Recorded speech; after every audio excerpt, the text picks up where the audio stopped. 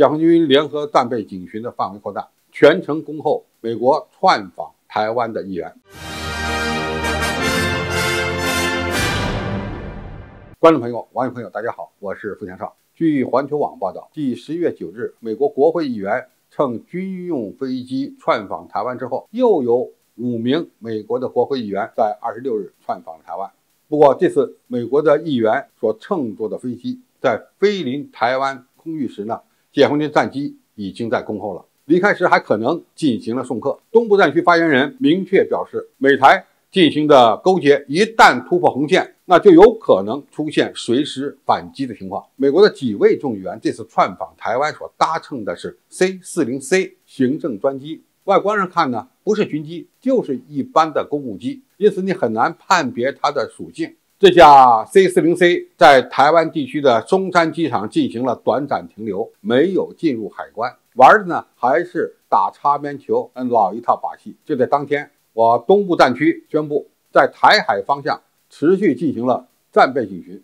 随时准备反击任何外部势力干涉和台独分裂图谋。东部战区的发言人强调，在台海方向进行联合战备持续警巡，恐怕不是过去的几架次飞机巡航一圈那么简单了，而是要在很长的一段时间内进行持续的警戒和巡逻，可以随时采取军事行动。这也意味着美国国会议员此次竄访已经在解放军的全程监控之下。那么有网友可能会有疑问，为什么不对美国的军机降落台湾采取军事行动呢？首先，这些军机竄访台湾之时，往往采用的是民用客机的编号代码，在实际操作层面很难分辨它到底是客机还是军机，因为它的外观就是一个民用的小客机或者是公务机，里面乘坐的是什么人，一时半会儿呢你是没办法立刻确认的。其次，美国国会议员竄访台湾玩的是过境而不入境的方式，是一种很恶心的打擦边球的挑衅方式。最后，我们在什么样的情况下会采取军事行动，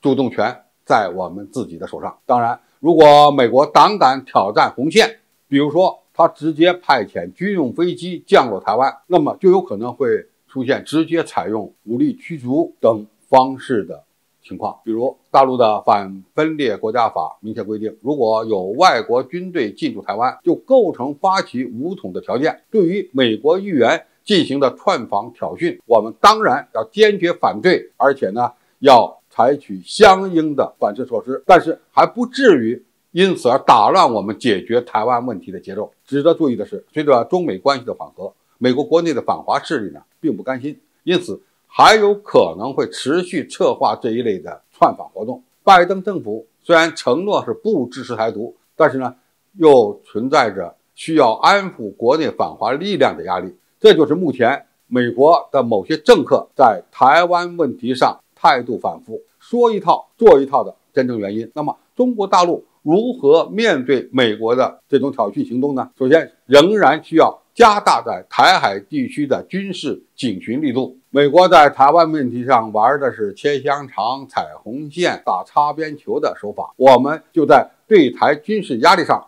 不断加码。美国越挑衅，我们就越要加大对台军事压力。现在所开始的联合战备警巡就是一个重要的信号，看谁害怕。其次，还有必要呢对访台的美国反华议员进行相关的制裁。